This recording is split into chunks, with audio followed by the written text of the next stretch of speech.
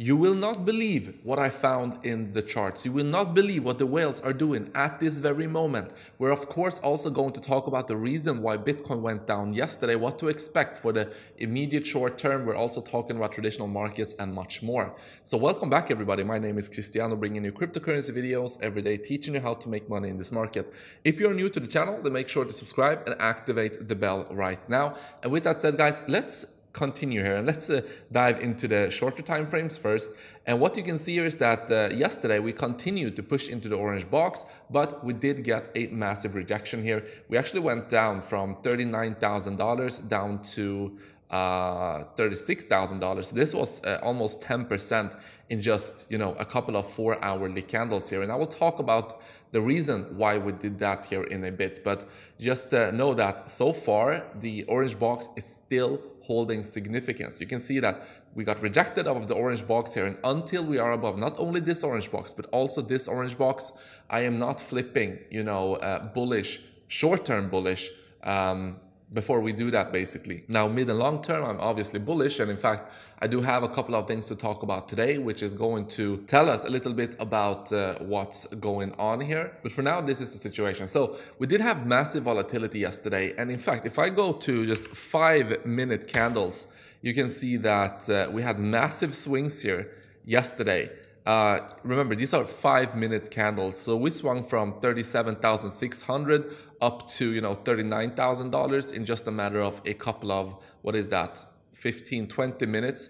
And then in just 5 minutes, we went from $39,000 down to $37,000. So in basically 5 minutes, we went down by almost 4%. So that's completely insane. But that has to do with the meeting yesterday. So the Federal Reserve had a meeting yesterday.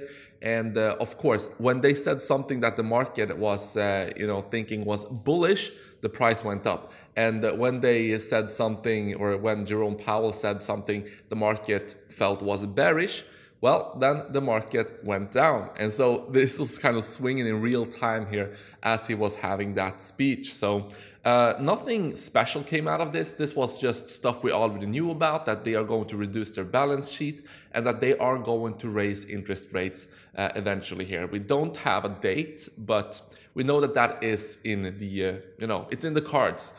So we can be prepared for that. Now, as I showed you in 2 videos actually, generally when they raise rates, okay, short term you can have volatility, but with a 2 to 3 year time horizon, it has always led, not always, but except for one instance, it has led into asset prices being higher than they were when they started to raise interest rates. So I think this is probably a little bit overblown, but yeah, that's the reason why we had volatility here basically. Now let's go back and let's talk about actually the daily time frame here. And on the daily time frame, you can see that the massive wedge we have broken down into, or down from, we are where we did test on the daily time frame. The previous support now turned into resistance. And also you can see that I have a trend line here. This is the same trend line I was talking about yesterday in my video. So if you haven't watched that, make sure to watch that. But it's a similar trend line, although this is on the weekly time frame and this is on the daily time frame. So what you can see here is that the Bitcoin price is right now potentially going to be stuck between a rock and a hard place here. We will either have to break the previous support, or we will have to break the support down here. So that's going to be something to pay attention to for sure. Moving on to the traditional markets, you can see that, the traditional markets, again, reacting to the stuff yesterday. So we went down. In fact, we closed at a low yesterday. So now we need to watch this orange line here for traditional markets at 42,037. We will want this to hold in order for Bitcoin not to get dragged down by the traditional markets. And also, some people are still asking me, why do I think that we are going to see a bottom in the vicinity of $30,000? So somewhere along this area, we're going to see a bottom. And some people are saying that we need to see altcoins go down by, 70, 60, 80%. And if I bring out this chart, you can see that many altcoins have already gone down from their highs, these amounts. So you can see that Dogecoin is down 82%, Vays down 79%, Uniswap down 78 on Tron even, Shiba 77.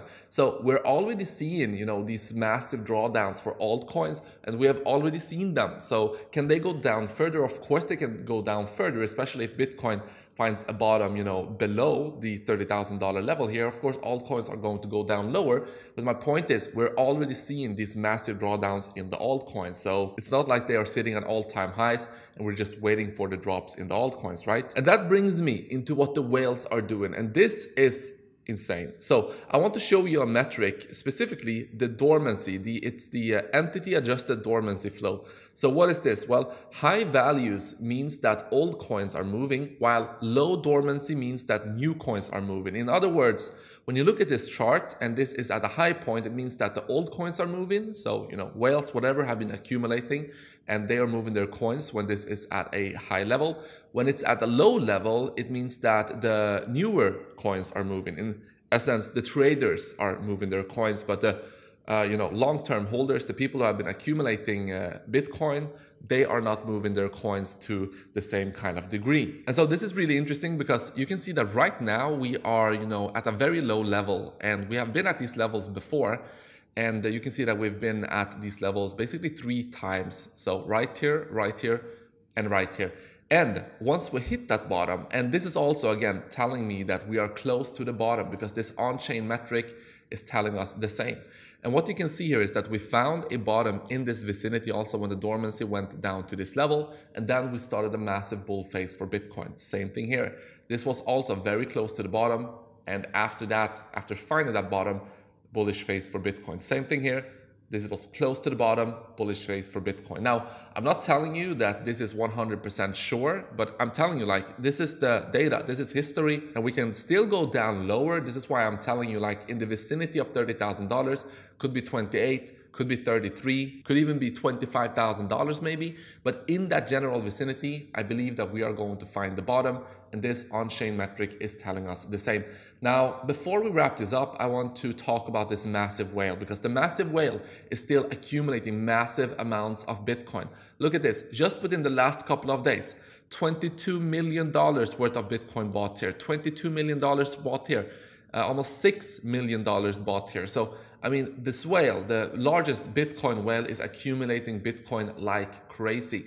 So this also goes in line with what we're seeing right here, right? It's been a while since he moved his coin, so instead just accumulating more Bitcoin. Guys, if you want to claim a $4,530 bonus over on Bybit, make sure to use this link right here. Also $3,500 over on Femex. So make sure to use these links if you want to claim those bonuses. Thank you so much for watching, guys. I will see you in the next one.